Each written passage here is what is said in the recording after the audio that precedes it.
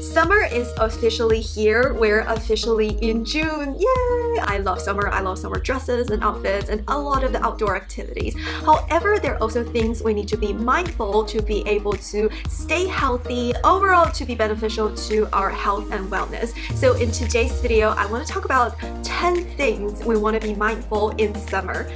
Hello everyone, welcome back to Miss Ming's channel. This is Miss Ming. In my channel, I do vlog videos, makeup videos, fitness videos, and overall lifestyle videos and everything I'm passionate about to create a happy, healthy, beautiful lifestyle. If this content interests you, make sure you subscribe to this channel and also ring the notification bell so that you'll be notified every time I upload a new video. Are you ready? Let's get started. So I made a list in my phone so that I don't ramble too much, because there are definitely a lot of things I can ramble about summer. Alright, let's get started. First thing about summer is to apply sunscreen. Ta-da! Sunscreen is so important. I know everybody loves to get a summer tan during the summer, but trust me, like if you're gonna go exposed into the sun, even though you're wearing sunscreen, you're still gonna get that tan. But I personally know someone who actually had skin cancer from getting too much tan. She said when she was younger, she used to put a lot of oil and then go get a sun bath or something like that. And then she ended up having skin cancer at an older age. I know a lot of statistics shows that maybe you will get skin cancer before a certain age or before the age of 35. But if you love to go to the beach, if you love to do like a lot of outdoor activities just like me, definitely apply sunscreen because skin cancer is a real thing. Also, even if like I don't get skin cancer, recently I've been walking and jogging in the neighborhood in the morning, and a lot of times when I just woke up, I was like, oh, that's probably fine. It's not too hot. The sun is not completely out. Let me just go for a jog or go for a walk. It's probably okay. I'm just gonna put on a cap. But you know, like when you wear a cap, like you still are exposed to the sun on your cheeks, and I start to see certain pigmentations on my cheeks. And also I noticed that I think I look older after being exposed to the sun. Definitely sun is the biggest cause of skin aging. So if you want to have a beautiful skin at an older age, definitely put on sunscreen. Don't expose to the sun too much. Always have both sunscreen and have a physical block to shield yourself, shelter yourself from the sun. So definitely the most important thing I want to talk about is to put on the sunscreen. The next tip I want to give is to not eat very cold food with empty stomach. With this tip, I actually learned it the hard way because I remember staying in an apartment. I just remember I woke up like around 11 a.m. during the summer vacation time. I was like, life is good. Let me go to CVS and get myself a cold coffee. So I just walked to the CVS by the apartment complex and I bought some iced cold coffee from the CVS, of course, and then I just drank it. I was like, oh, it feels good, man. You know, you stay up late, you woke up late, and then you had some cold coffee, iced coffee in the morning with empty stomach. Great deal. And then after about 5 minutes, and when I was driving to school, to the library, I know, I was in summer break, but I still went to the library.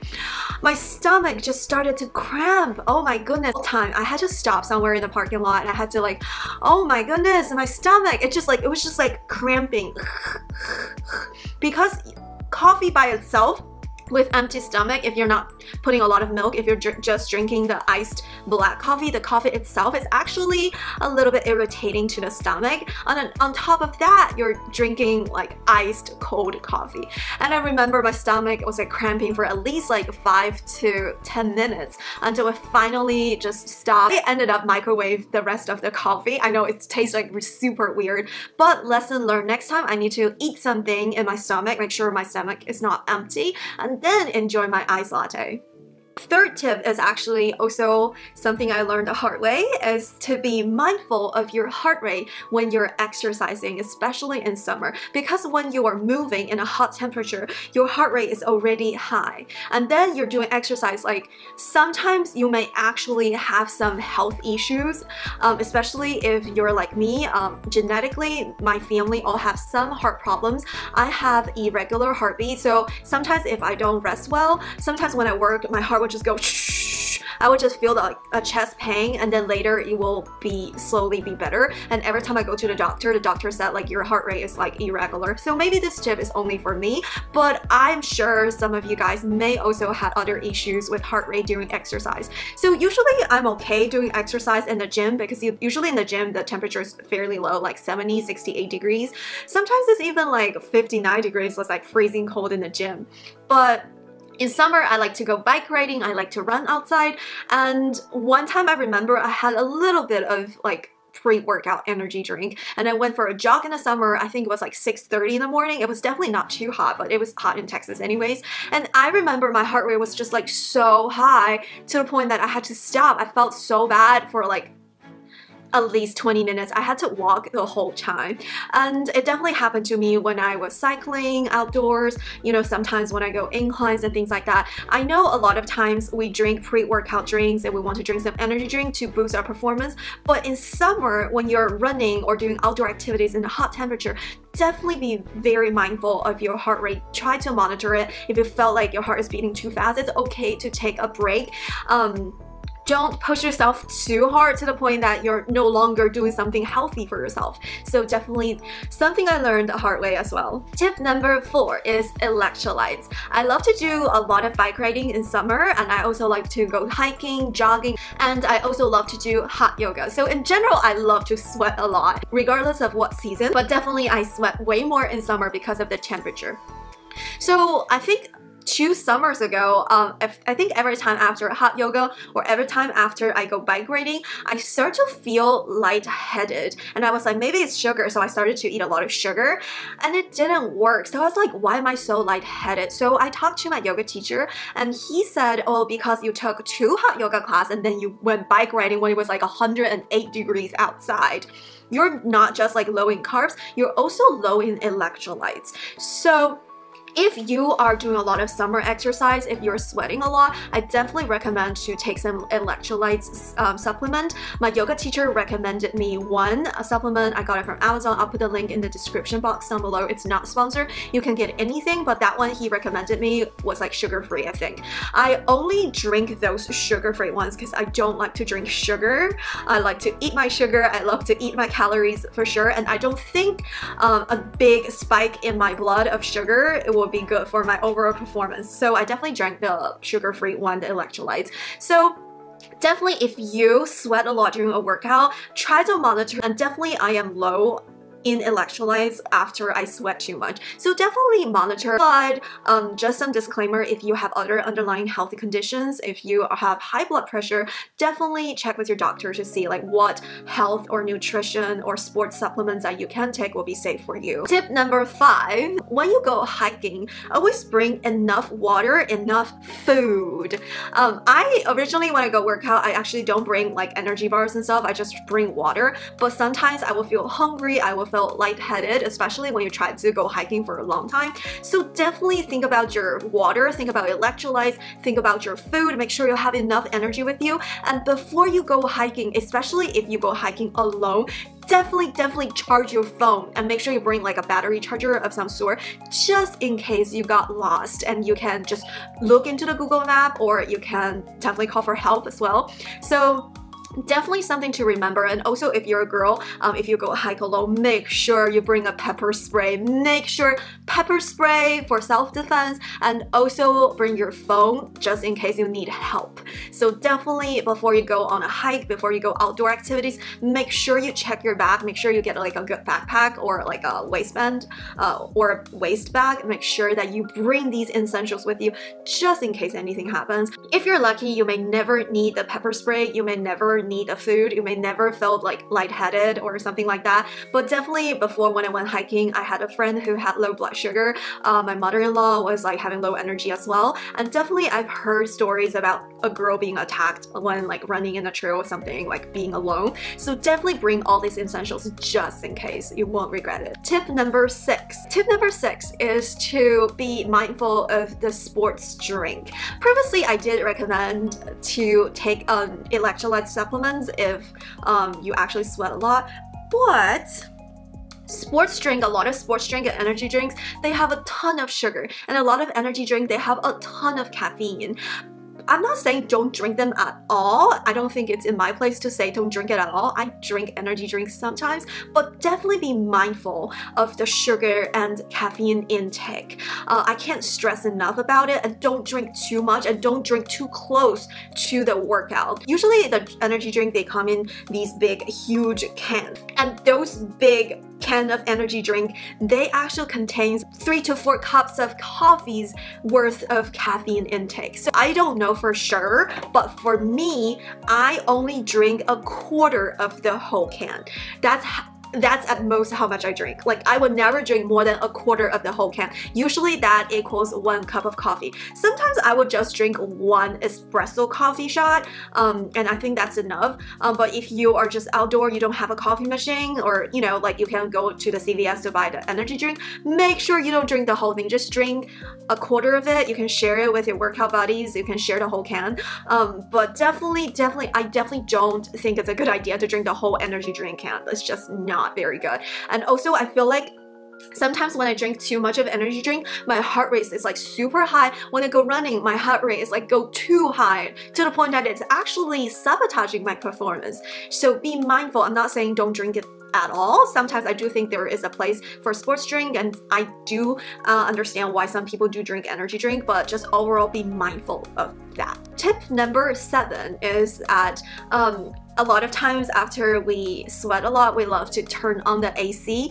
After you sweat a lot, all your pores are open. And when you turn on the AC too high, when the room is too cold, the cold air will actually get into your pores. And all those cold air would go into your body. It's actually not good for you. Definitely try to be mindful. If you're sweating a lot, make sure first wipe off your sweat first, because there are a lot of bacteria in your sweat, because when you sweat, it actually attract a lot of bacteria. So make sure you dry yourself out first before you turn on the AC or go into a super cool AC room. Trust me, like I definitely got a headache or cold before just because I was like, I'm so hot, let me go into the AC room. Oh, feels good, man. And the next day I had a headache, or the next day I had a cold, a running nose.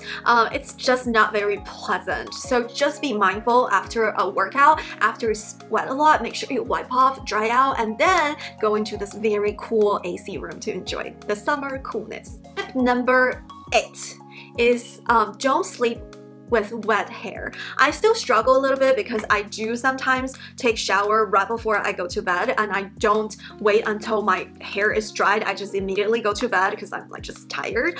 But usually the next day I wake up with migraine or headache. So I think in summer it happens a lot, because in summer we do take multiple showers sometimes. You know, we will just like go to workout and take a shower, and then we will go for a walk, and then we'll be like, oh, I'm so sweaty again, let me just take another quick shower, and then our hair is like semi-wet, and then we just go to like bed, and the next day it's just, I don't really understand exactly why. I think the cold air does get into the head a little bit, but just be mindful. Like, this is like my years of experience of having headaches and migraines. One of the key cause of my migraine is actually sleeping with wet hair. So definitely dry your hair before you go to bed is a good idea. Okay, tip number 9 is actually about mental health. I know summer is here.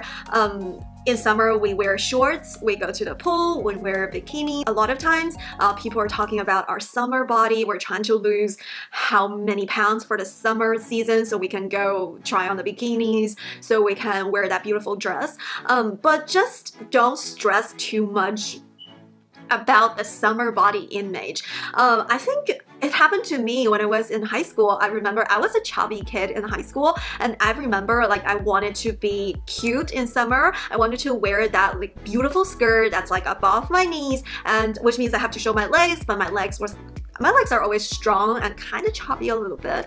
I had strong legs since I was little, but then I had fat wrapping around it. So I remember I was like being so stressed. I was like every day I was like, why am I not losing weight? I was like weighing myself, and I ended up being in this rut about stressing about my body image just because of the summer.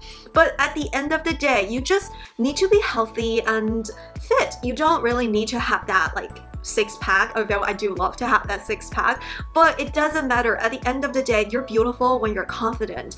And while I do believe that like by exercising, eating healthy is gonna be good for our overall health, we all have our flaws in our body. My legs just look short, but that's okay. I also have a long torso. So don't stress too much about having a perfect summer body, but instead try to live healthy and your summer body will just come along the way. The last one is actually a tip to myself, because I actually noticed something about myself is that ever since this like early summer came in Texas, I started to buy a lot of ice cream. By the way, can I just give a shout out to this ice cream bar from Costco? It's called the Melona. It's so good. My favorite flavor is the melon flavor. By the way, not sponsored.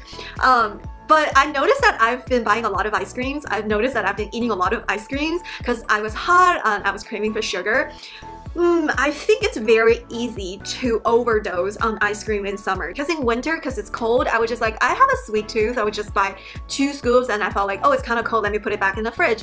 Versus in summer, I would just keep eating ice cream from the jar. So the last tip is actually for myself. Ice cream has a lot of calories, and let's just try eating real melons instead of the melon flavored ice cream. But I guess I'll still eat them. Ice cream, but sometimes I would eat 2 to 3 bars in a day. It was just crazy. So definitely be more mindful of like when you feel hot, what are the things you put into your body? Is it real melon fruit or is it ice cream? So just try to eat more fruit instead of ice cream. Just saying, because fruits are full of vitamins, nutrients, and sugar, but ice cream is just straight sugar and fat. So good luck to me. Hopefully I can do better and try not to eat too much ice cream. Alright, that's it for today. These are the tips and experience I learned through my past 30 summers of my life. I hope these tips can be helpful to you. I hope they can help you to stay healthy and well in the incoming summer of 2020. I hope everyone is having a great summer. I hope everyone is having a great day. If you like this video, make sure you give this video a thumbs up for the YouTube algorithm. So consider subscribing to the channel. It's free, and join the fam by subscribing. And also ring the notification bell so that you'll be notified every time I upload a new either fun or educational video. And I will see you in my next video. Bye!